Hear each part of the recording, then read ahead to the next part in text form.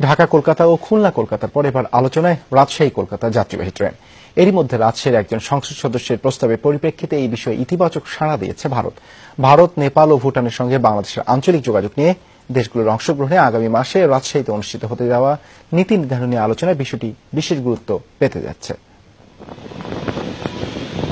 দুপারে rail line আর স্টিমারে পদ্মা পাড়ি, অবিভক্ত বাংলায় মালদা কিংবা মুর্শিদাবাদ হয়ে এভাবেই কলকাতার সঙ্গে যোগাযোগের কেন্দ্র হয়ে উঠছিল রাজশাহী। দেশভাগের পর সেই যোগাযোগ বন্ধ হয়ে যায়। এ অঞ্চলের মানুষের যাতায়াত সুবিধা বিবেচনায় আবারও আলোচনায় এসেছে রাজশাহী থেকে কলকাতা অবধি একটি যাত্রীবাহী ট্রেন চালুর পরিকল্পনা।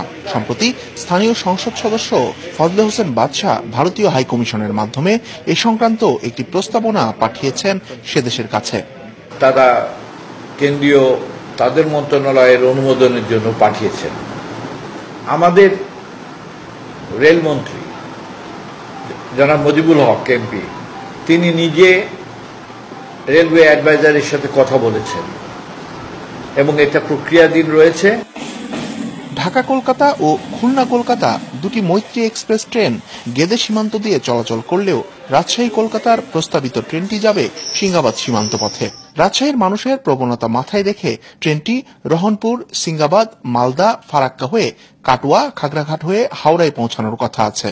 প্রপোজাল সেখানে আসছে। এখানে রাজশাহী হাইকমিশনার মহোদয়, ডেপুটি হাইকমিশনার মহোদয় একটা চিঠি লিখেছেন। দুই দেশের থেকে আলাপ আলোচনা করে এখানে পাতের ব্যাপার আছে, পাওয়ারের ব্যাপার আছে, সবগুলো সিদ্ধান্ত হলে এখন কথা আসছে, হয়তোবা এক সময় সেটা চালু হতে পারে। আগামী মাসে আঞ্চলিক যোগাযোগ নিয়ে রাজশাহীতে 4 দেশের এক নীতি নির্ধারণী আলোচনায় গুরুত্ব পাবে এই ইস্যুটি। বাংলাদেশ, ভারত, নেপাল, ভুটানের মধ্যে সমস্ত ক্ষেত্রে সম্পর্ক গড়ে তোলার একটা ক্ষেত্র প্রস্তুত করার জন্য একটা পলিসি ডায়ালগ অনুষ্ঠিত হবে। সেখানেই এটা চূড়ান্ত করার ব্যবস্থা আমরা করেছি। তিনি জানান, তৃতীয় এই মৈত্রী এক্সপ্রেস চালু হলে ভারতের পাশাপাশি নেপাল ও ভুটানের সঙ্গে যোগাযোগের ক্ষেত্রেও বিশেষ গুরুত্ব পাবে রাজশাহী। শিবলী নোমান, যমুনা নিউজ, রাজশাহী।